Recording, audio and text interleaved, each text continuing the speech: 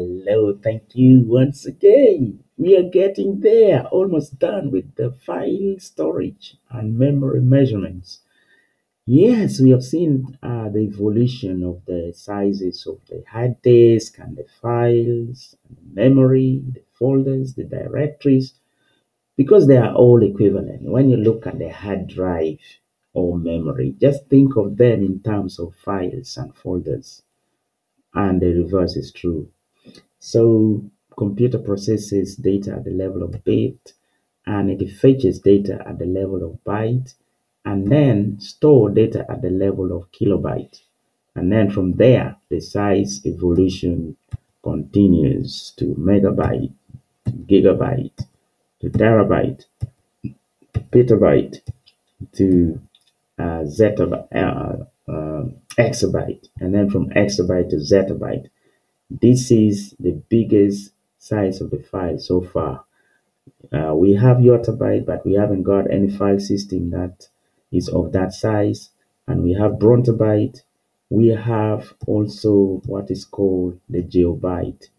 All these are the sizes meant for research purposes and for the future generation studies. Now, the question remains, do we have enough space? Well, the answer is a big, a big yes and no. There is a growing worldwide demand for data to be explored by data scientists, researchers, artificial intelligence, big data systems, which require a huge amount of data for accuracy. In terms of having enough space, I said a big yes, but it can be a big no as well.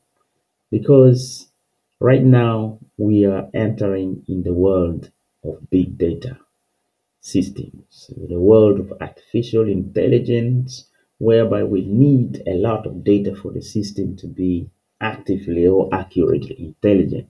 But currently, we don't have any size bigger than zettabyte. And for us to get to the level of yottabyte and brontobyte, we need to do a lot of clustering, which may take a lot of resources. So definitely we don't have enough space, but yes, we do have based on the current settings. But as the technology continue to evolve, we may need bigger and bigger space. And that, my friend, is the reason why I have a big yes and a big no. So the current medium's capacities are not enough. In addition, the current systems are very costly. They consume a lot of physical space, a lot of electrical power consumption, too much heat, and you know this necessitate a significant cooling system. A lot of carbon dioxide is emitted in the atmosphere in trying to solve the problem and limited retention time. So there is need for better information density, durable and energy, as well as cost-effective data storage with ultra density storage medium to meet this exponential growth in demand for data. Obviously, according to the research, that is true. We don't have enough space. You know, Many researchers are now trying to move from the physical data storage that we have to the natural storage, such as using the DNA. So they're trying to use DNA and some bacteria and proteins as the next generation information storage systems. Can you believe that? And that was discovered by these guys. They're doing a lot of research, this group of people, Lima Bachia and the group. And they came up with a paper in 2022 that it may be feasible by 2030, to actually, not even 2030, 2025, according to their paper, that by then the physical medium may be interrupted by the natural storage, such as using bacteria and protein to start another way of storing data so that we can reduce the problem of electricity, carbon dioxide, which is being emitted, in the atmosphere in trying to solve the problem we have with the limited space. So the researchers are doing a lot of work to come up with this new technique of increasing the storage and the file system so that we move away from the digital file system to biological data storage in the living cell. Can you believe that? So human being will be working with data. So you will be working on the street, carrying data in your cell. And remember, we have billions of people around the world. If everybody has some data in them, plus other animals and a lot of things, we will not run out of the space. And that is the new technology that is coming, my friend.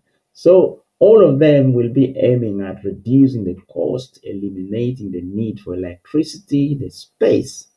But my question is, my friend, I know the research is pointing at these possibilities, but nevertheless, I think we need to use what we have got now to organize ourselves digitally while waiting for scientific breakthrough. I know it's coming soon, and you can do all your own research. I give you some of the references whereby you can go and read more about this discovery.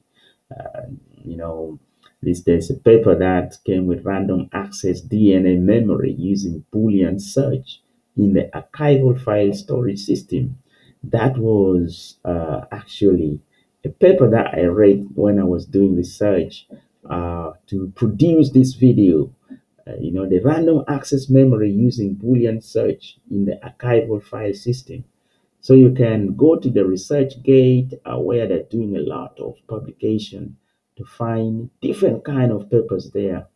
Another one is also about using the DNA as a universal chemical substrate for computing and data storage. So I'm just giving you this to show you that all the information I'm presenting to you is not a coincidence. It came from the research, and that is how I do my work. Everything I present to you, is well researched. That's why I gave you these references for you to go and look at it for yourself. There's a paper also known as 10 years of natural data storage. And this is the one I referred to, this one. And they wrote this paper in 2022. So according to them, by 20, they say they approximated it to 2030, but in actual sense, according to some of the texts that they wrote, you know, it could be possible by 2025 that the DNA, bacteria, and protein can be used, to start storing data. So we are coming, we are going to the era whereby, we will not run out of the storage soon. Also, um, there's another guy, I don't want to talk about it. Just go and read, go there and read. The DNA, memory, protein, microorganism, sequential analysis, encoding, memory information storage, drive, DNA data storage, natural data storage, biological communication, and natural hard drive are on the way for you guys. So, my friend, that is it. You can do your own research and see the researches which are going on and what people are doing to find an option to solve the problem of the limitation of the space that we have currently. So thank you for viewing. I hope this video has been informative, and I will be happy to see you yet again in the next video. Happy learning. My name is once again Samuel Ambrose Onen, your tutor for computer studies. I'm a BSc an MSc holder of Advanced Computer Science, and I specialize in artificial intelligence, and I am currently doing my research, and I will be very, very happy to see your comments on my work because that will motivate me even more. So please, thumbs up or down. Happy learning.